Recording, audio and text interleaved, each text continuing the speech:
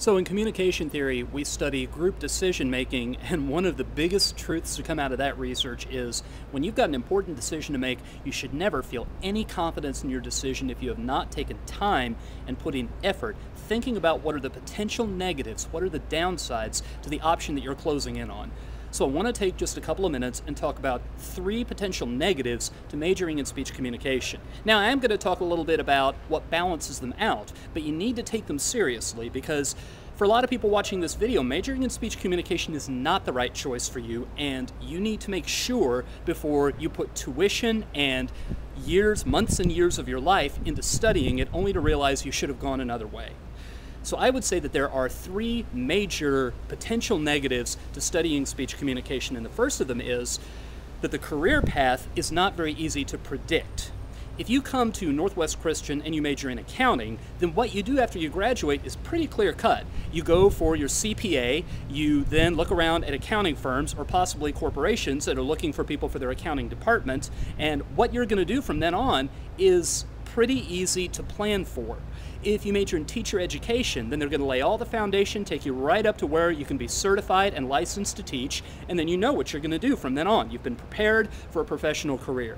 As I've talked about in some of these other videos, with speech communication, the path after you leave college is not nearly as clear, and sometimes when people have not really built up a record of achievement, when they have not really done anything that they could put on their resume and show to a potential boss, I could be a valuable addition to your organization, there are people who do, honestly, with a speech communication degree, have a very difficult time finding a job.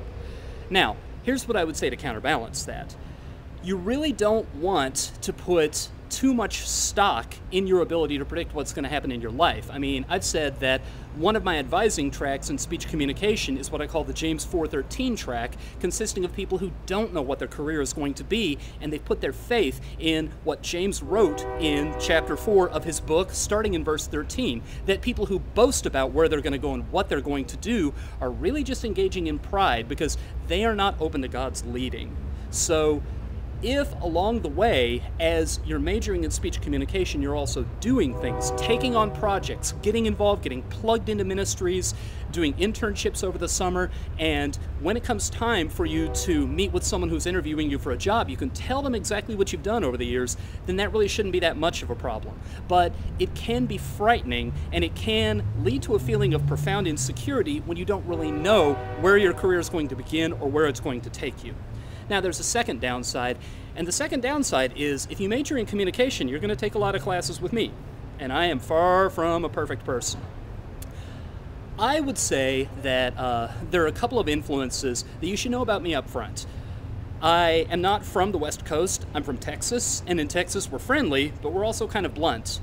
And my background, as I've mentioned in a couple of these other videos, what brought me into the communication field was I was a competitive debater and I was a debate coach, and that's also tended to make me very blunt. I have high expectations, I can be very hard to please. When I grade writing, I grade it line by line and I bleed all over it. And there are some people who, the learning environments they've been in, they don't really respond well to someone who tries to light a fire under them. But these high expectations, I'm convinced, can help you out a lot. What I tell my students on a regular basis is, I think I'm not doing the best job I can if you like me too much right now. Instead, what I am aiming for is the you that you will be 20 years from now will look back and say, I like what he did back then because it helped me grow into the successful person that I am today.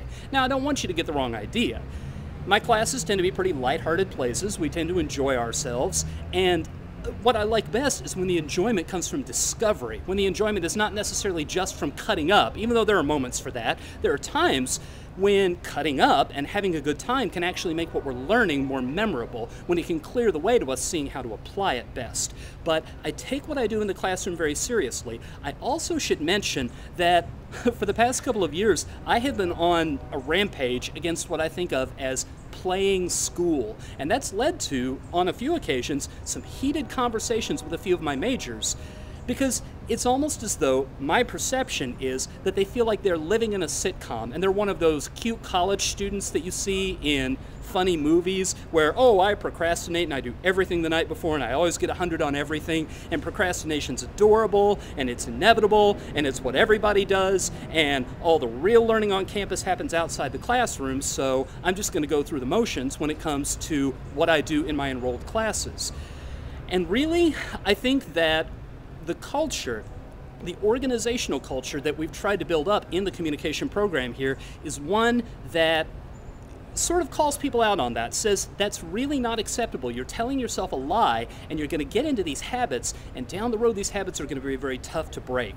So one of the things I try to do in just about all my classes is raise the bar very high, but also give people with a work ethic all the support they need to get over the bar. I will never want your success more than you want it, and I will never put more effort and more labor into getting you to your diploma than you're willing to give. But you'll find that I am willing to come alongside you and work awfully hard if there's something you're struggling with, because you're capable of more than you think you are, but not if you sell yourself short and not if you find mediocrity amusing. I don't find anything funny about mediocrity. I think that every person in my program can and should and must be excellent, because anything else doesn't glorify the one who created you.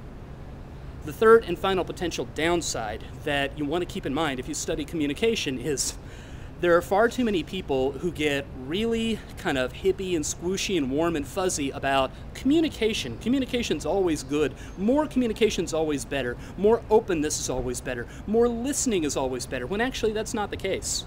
There are situations where listening can burn you out to where you're not available to help anyone because you committed too much of yourself to the person who was immediately in front of you. There are situations where disclosing too much can leave you vulnerable to people who do not have good motives, to people who want to take advantage of you. There are times when talking too much about a conflict can actually make the conflict worse. So if you're going to go into communication out of sort of a romantic notion that you love communication and you just want to spread more of it throughout the world, then I think you would find majoring in speech communication kind of frustrating. You might think about it like going to train to be an auto mechanic because you love cars. Well, you're not always going to work on really beautiful cars. You're going to have to open up some cars that are ugly, some cars that were poorly designed, some cars that have been poorly treated, and if that bothers you, then you're in the wrong line of work.